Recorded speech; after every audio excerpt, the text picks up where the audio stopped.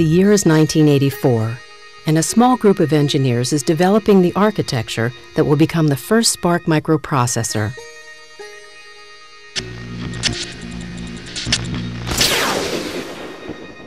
In the early days of Sun, we were buying our processors.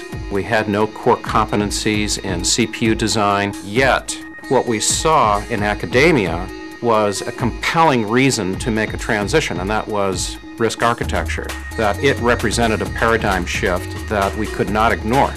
Unlike some of the other architectures that are out there, RISC principles allow you to utilize the advanced transistor densities. How do you spend 500 million transistors in a device?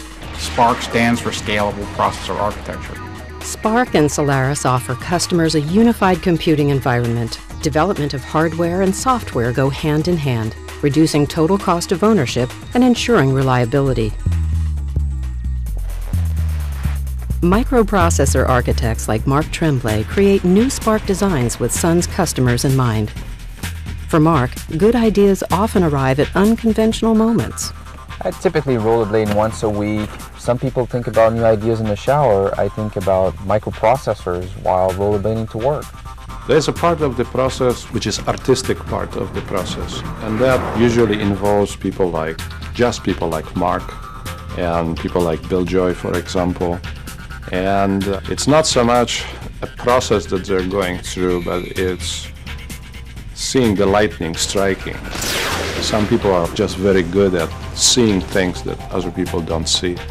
With Moore's Law, you can extrapolate 3, 4, 5 years, 6 years ahead of time. But what's the killer app? That's much harder to predict. There's no Moore's Law for new applications.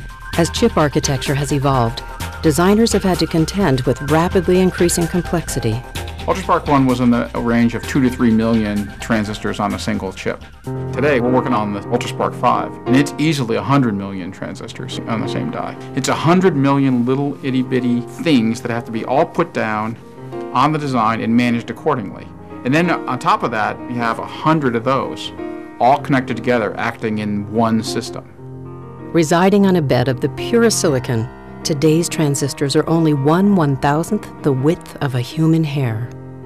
As transistors get smaller, increased density makes power consumption a critical concern for design and layout engineers. We're reaching the point now where the number of watts that we consume in the square inch of silicon that we can largely produce today, it's sort of on par from a power density perspective with what happens on the leading edge of the space shuttle's wing. When the new designs are ready to be tested, implementation teams begin the process of turning ideas into silicon and metal. We completely simulate what the microprocessor is going to look like within a system. So we might spend a year getting data on what feature works, what feature doesn't work, and tune the design to produce the processor that excels at high throughput and also short latency. Teams work in parallel, developing high-level logic designs and logic verification tests. At Sun's state-of-the-art compute ranch, next-generation SPARC architectures are simulated, synthesized, and verified. Sun's 1,300 SPARC engineers require the leading-edge performance of this 5,500 CPU facility to run these complex routines. 250 terabytes of disk space, 31 high-available clusters, 200 miles of network cable, 220,000 cubic feet of air per minute. Room air changes every 45 seconds. 24-inch raised floor used exclusively for cooling. The uptime requirements that our engineers impose upon us are very, very high. We have individual jobs that take as long as 4 or 5 weeks of execution time. And if there's any upset in the infrastructure or the compute system during that period of time, that work can be lost. Here, computers run Sun on Sun, meaning Solaris on SPARC. We put a lot of emphasis in Sun on Sun so that we ourselves can also get the right kind of a feedback as a user, as a customer, and we try to weed out those problems before our customers get it. Today, SPARC is the leading Unix platform incorporating knowledge gained in building 3 generations of 64-bit architectures.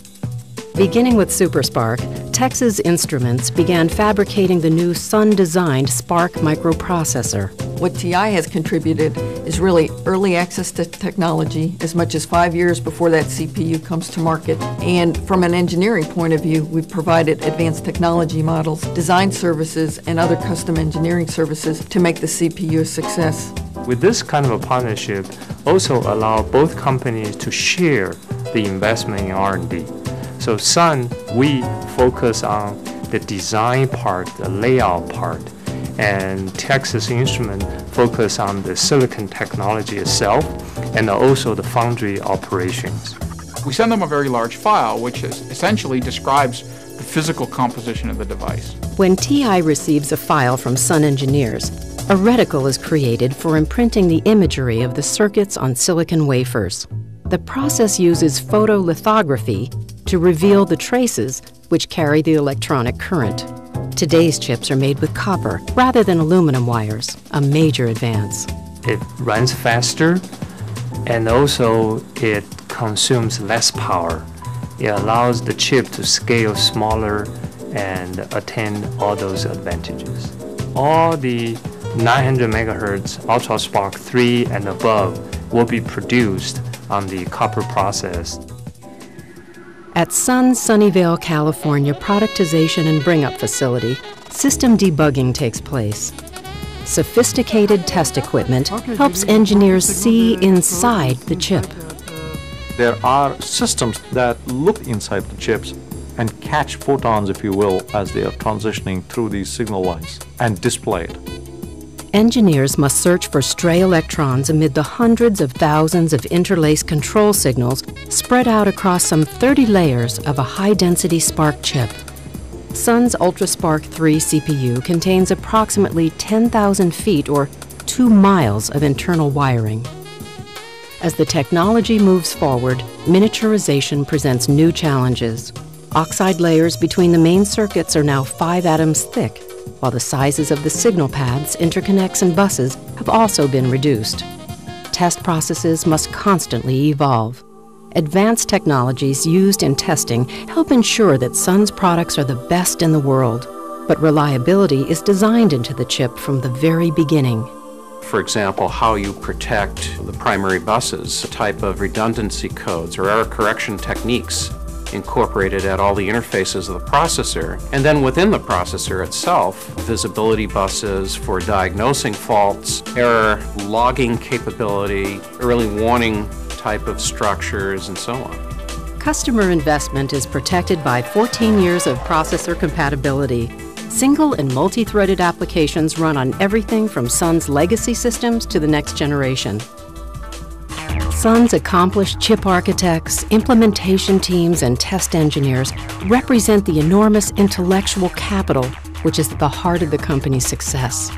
They're the winners of the Microprocessor Report's Best Server and Workstation Processor Award for 2001.